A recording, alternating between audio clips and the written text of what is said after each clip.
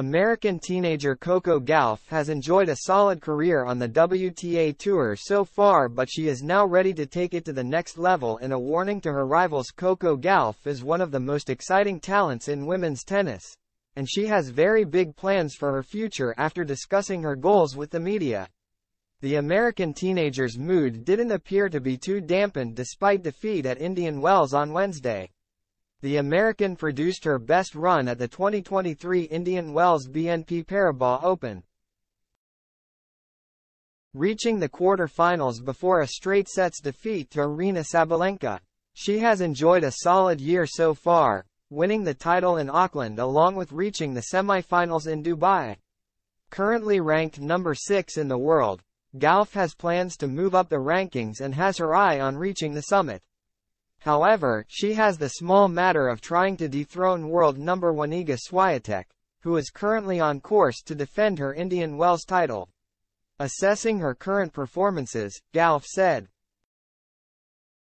I think right now I feel like I'm playing where my ranking is, and I don't want to stay, just inside the top 10. I want to be number 1, so I think I have to do better when it comes to these type of matchups when I'm playing higher ranked players or in general even players who are slightly ranked lower than me. I think I need to do better in those matchups. The teenager was eliminated from Indian Wells by Australian Open champion Sabalenka, who cruised to a 6-4, 6-0 victory.